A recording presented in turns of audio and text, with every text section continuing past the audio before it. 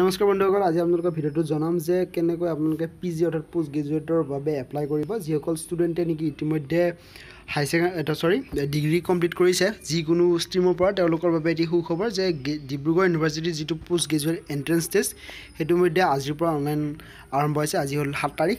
আজিৰ পৰা online apply start হৈছে। তো কেনেকৈ আপোনালোকে এপ্লাই কৰিব বা কি পাৰ্চেণ্ট থাকিলে আপোনালোকে এপ্লাই কৰিব পাৰিব ইয়াৰ বিষয়ে আমি কথা পাতিম। এতিয়া প্ৰথমতে কথা পাতিম যে এণ্ট্ৰেন্স টেষ্টটো কি হিচাপত হ'ব, যে ইয়াৰ যিটো এপ্লিকেশ্যন ফৰ্ম সেইটো এপ্লিকেশ্যন প্ৰচেছটো হৈছে অনলাইন।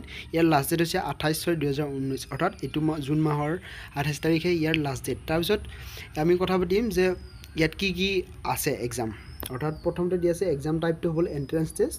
তাৰপিছত নেম অফ এক্সামটো হ'ল Dibrugarh post graduate entrance test, অৰ্থাৎ PG হৈছে পোষ্ট গ্ৰেজুৱেট। তাৰপিছত এণ্ট্ৰেন্স টেষ্টটো MA MCom আৰু MSCৰ বাবে হ'ব।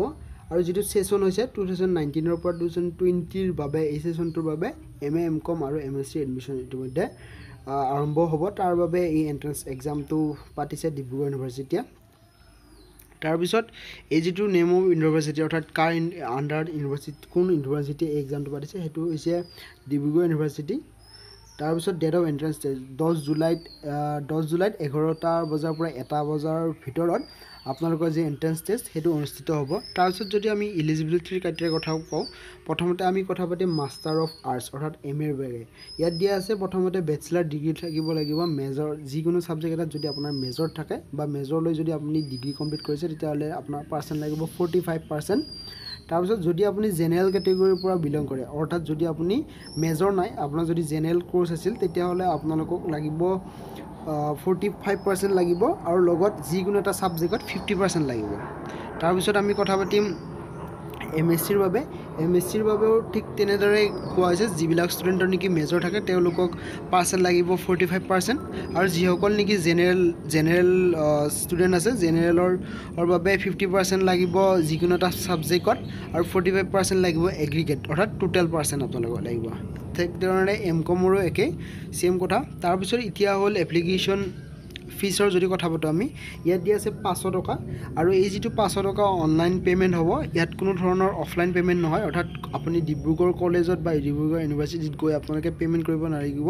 ডাইৰেক্ট এই 500 টকাটো অনলাইন যিকোনো ডেবিট কাৰ্ড বা ক্ৰেডিট কাৰ্ড ইণ্টাৰনেট বেংকিঙৰ জৰিয়তে আপোনালোকে কি কৰিব পাৰিব, এপ্লাই কৰিব, এই 500 টকাটো এপ্লাই কৰিব পাৰিব। ইয়াত দিয়া আছে এভেইলেবল ডিচিপ্লিন, অৰ্থাৎ কোনটো ছাবজেক্টত আপোনালোকে নেকি MSC কৰিব পাৰিব বা MA বা MCom কৰিব পাৰিব। ইয়াত দিয়া আছে MA ৰ বাবে আছে এন্থ্ৰপলজি আছে, এছামিছ, Bodo, economics, education, English, geography, history, mathematics, political science, physiology, sociology and statistics এইবিলাক আছে।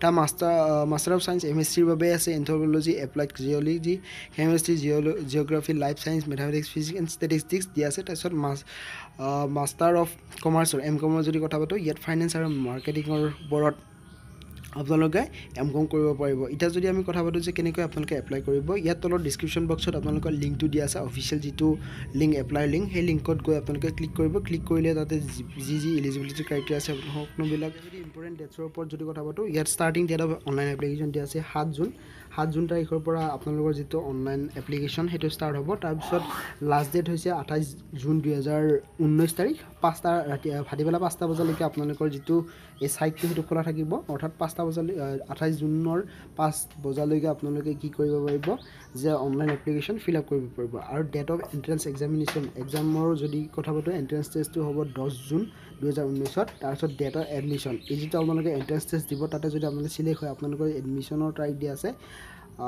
23 পৰা 31 জুলাইৰ ভিতৰত আপোনালোকৰ যিটো এক্সাম ৰিজাল্ট অতিমধ্যে দি হৈ পেলাই কি হ'ব, আপোনালোকে এডমিশ্যন ষ্টাৰ্ট হ'ব।